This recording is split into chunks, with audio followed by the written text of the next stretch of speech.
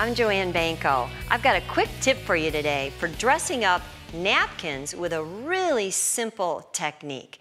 You could dress up napkins that you purchased or napkins that you've made from scratch. I think you're going to really like this. It's a great way to add a little spice to your table for holidays, for change of seasons.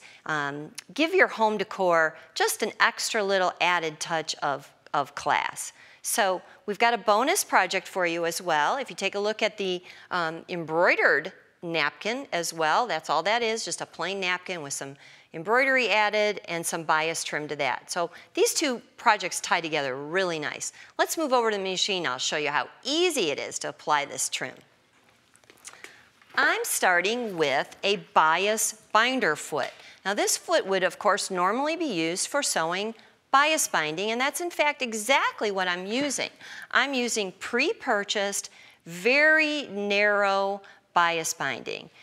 You could use your own bias binding that you make. You could probably even use some different trims, but this is available in a lot of different colors. I chose this pretty green for a spring look. So I can adjust this foot. It's got a screw to adjust the foot closer or further away from where it's actually stitching.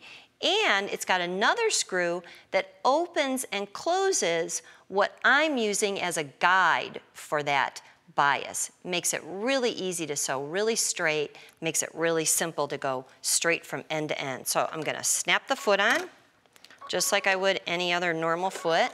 I've got it already set so that it's the perfect width for my bias binding. Okay, make sure that's fully snapped on. If you notice, I'm going to leave a little tail. On my samples you saw, I had a little tail at the beginning and at the end. That's because it makes it really easy to finish it. All I have to do is tie those in a little knot and I'm good to go. Bias doesn't ravel. I can clip those points. They'll look really pretty, and if I wanted to stitch them further, I certainly could, maybe even add some little tassel trim. The sky's the limit with this. It's a really quick technique. So I'm going to start by selecting a stitch that I have on the machine. You can see it here. It is commonly called the serpentine stitch, and I chose this one because it's made up of straight stitches that are going to snake across. So here we go. Let's get started. Look how easy that is. I just simply line that up right along the edge, and I can go from end to end. Of course, I could mark this if I wanted to, but get pretty good at eyeballing once you've done this a few times.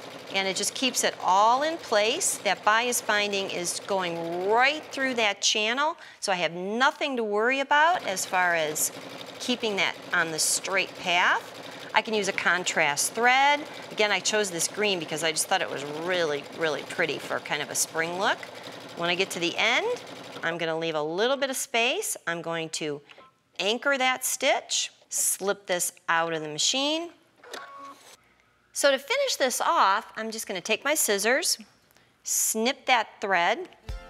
I would, of course, sew all four edges, snip this end at an angle, and then when I've got all four of those done, I simply tie the ends together in a nice tight knot.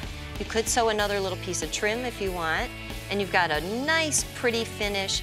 Very, very simple, very, very quick. Add whatever colors you want, and you've got a really beautiful napkin project.